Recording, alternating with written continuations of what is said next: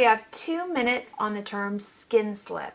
Now this is not so much something that happens within the tissue, but it's what the tissue looks like when it's happening. And this happens during decomposition. It also is happening during when a body is like submerged in the water as well.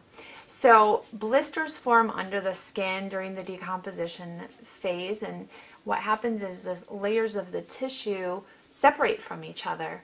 And so the top tissues of the skin can start sloughing off or peeling off. Sometimes it looks like a very bad sunburn where you can just peel off little or larger portions of the tissue.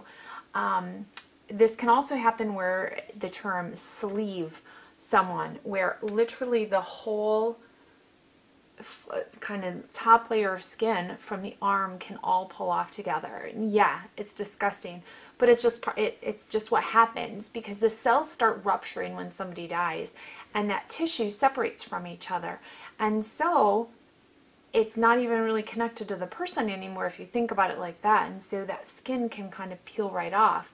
If a body's submerged in water, after just a few hours, what happens is the epidermis starts bringing in that water, that fluid, and it gets in between the epidermis and the dermis layer, and so that skin separates off from itself.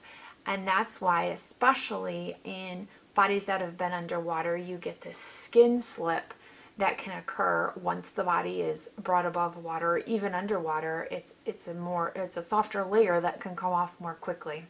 So skin slip is a term we use within the prep room, within the business, within, I guess, the industry. The medical community uses it as well when that skin can come off from itself. So skin slip. Bye, guys.